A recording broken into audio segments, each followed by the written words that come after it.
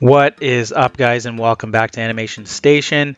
I just wanted to do a quick video on how grouping things together can make animating a little bit easier.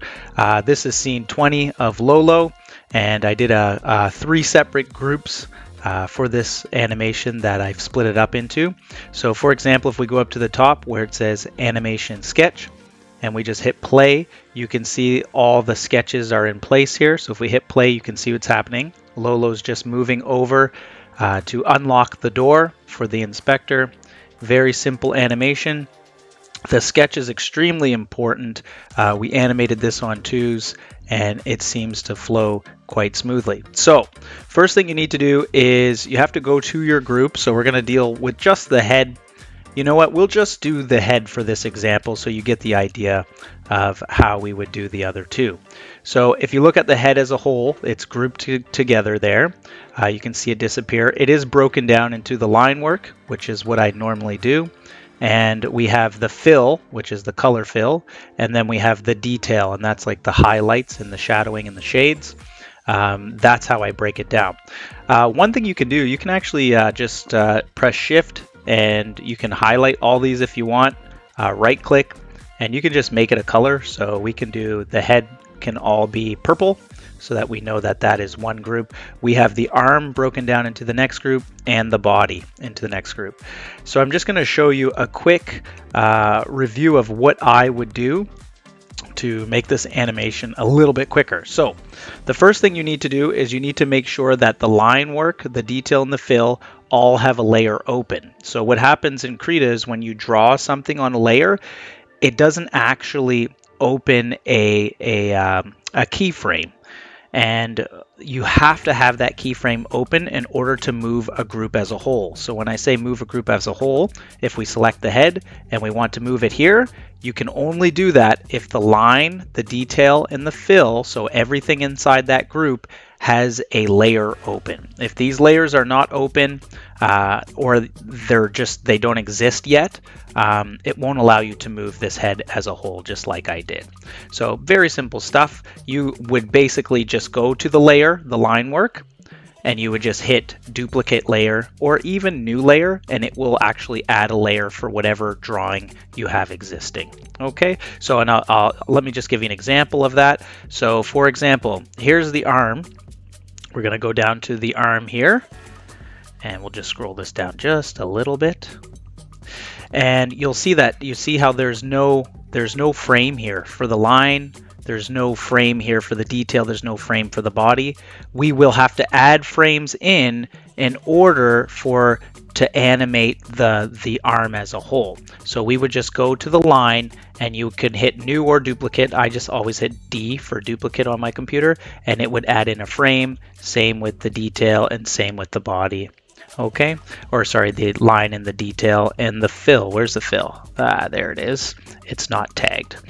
Okay, so that's what you need to do. You have to make sure these are at least on an animating keyframe. Okay, so now that we have 3 of these on an animated keyframe, what that means is every time I grab this head and I position the head to where I want it to be, it will automatically create the keyframes for the line, detail, and fill. So if we go here, say I wanted to start at 6. Say I wanted to start at frame 6, and I wanted to move the head just like this, it will automatically create frames for that. So you don't have to go in and add a new frame individually for everything in the group. But like I said, that only works if the frames are already existing. Okay, so let's go ahead and get started and give you an idea of what I will do. So I'm going to do this with the head, the arm, and the body. But in this tutorial, I'm just going to show you the head movement. Okay, so we would go to the first frame here, and I would just use my arrow to find when the first movement hits. So there's the first movement of our sketch. Then I would click on the head, which is the group, which I've tagged here down on the left, and I would just move that head to match it up with my sketch as so. Okay, so the sketches are super important. Then what I would do is I'd use the right hand arrow and I toggle over on my keyboard until the head is showing in a different position, and I would move that head again, try to get it exactly how it is. At this point, we're not worried about what the mouth is doing and what the eyes are doing, because we're going to go back and animate those separately by making the changes. Okay, so at this point, we're just moving the head where it's supposed to be. So we're going like this. We're going to move it here. And it looks like his head's tilted down just a little bit more. We're continuing on. Now we can see a big change here in the head and the angle. So we're just going to re-angle that, just so it matches our sketch. And we're going to do that because the sketch came out really nice and smooth, so we want to maintain that. There it goes. We have another movement here, and this is, like I said, animated on 2s. So I'm toggling over 2 keyframes every single time, and I know that the head is going to move after that 2 keyframe mark. And we're over again.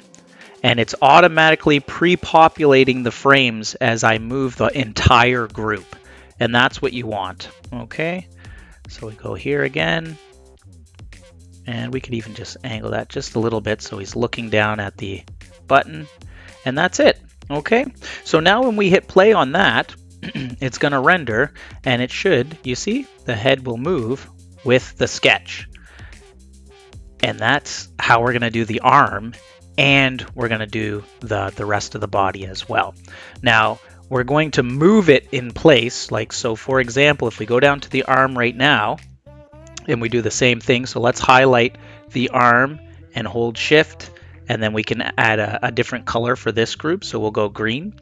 So if we go down to the arm right now, we've already added in the frames, so whatever we move will animate, right? So if we go to the arm, we know, let's get rid of the body just for now. We know that the arm has to move here. So this is the first position, just like that. We're going to do the same thing, second position, just like that. And here's the cool thing. We haven't done any changes to the arm yet, but we will. So right here, we're going to be drawing on this frame. We're going to be drawing the arm again. So technically, we could just erase the bottom half of this arm. But for now, just because I'm just showing you guys how I would do it. I just want you guys to understand that I'm moving the arm in the position it's going to be, so that when I do actually do the drawing for the arm, it saves a lot of time. There we go. So we're going to move it in position, just like that. And that's it. Okay, so we would go back in to the line work, the detail, and the fill, and we would draw in a different arm here so that it matches every single time, but at least the arm is in the same place. So when you hit play on that, again, the arm is already moving and it's supposed to be where it is. This is going to save us tons of time.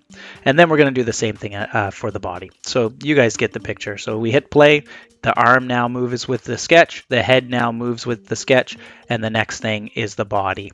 Okay, and the body will be changing a lot down here for the legs, but that's how grouping makes animating so much easier.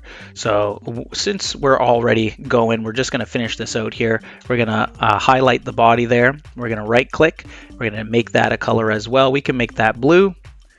And now we have our 3 groups there. And I'm just going to go back to the 0 frame here, and we're going to go down to our body. Now remember, there's no frames populated for line, detail, and fill, right? So what we need to do is add some frames there. So for example, if I go to this frame right here, 2 frames out, and I click on body, and I want to move that body to where it's supposed to be. Sorry, let's click on the body and move it to where it's supposed to be. It's not going to populate that frame. You see that? All it did was move the body, but it didn't populate new keyframes. And that's because we don't have keyframes started.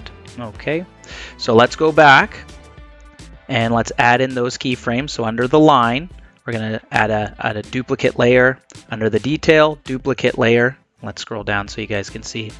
And then under the fill, duplicate layer. You can also just press the new layer, which is right here. It will do, or add a blank frame. It will do the same thing. Sorry, not layers, frames. Okay, so now when we move the body to where it's supposed to be, it will stay and populate some frames for us. So it looks like our character is going upwards. So we want to match that body to go upwards, just like so. Okay, and make sure it makes sense as well. You don't want to lose the integrity of the drawing. Same thing here. It's just bending down just a little bit. And like I said, this is just kind of like a template. We're just mapping everything out in place, and then we're going to go back and redo the drawings for the body, the arm, and the head. But at least they're already in position, ready to go, and ready to be edited. Okay, we'll do the last couple here, and then we'll wrap it up. Just like that. Okay. And then we hit play and everything should move just like the sketch. You see that?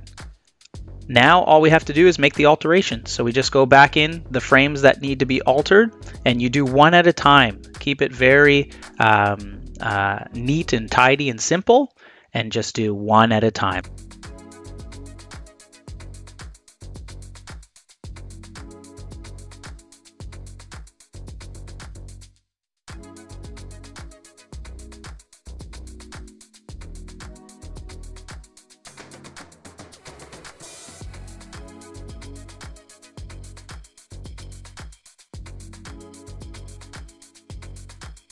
Now you can really see how easy that was. We saved a lot of time, and we made it very controlled and simple.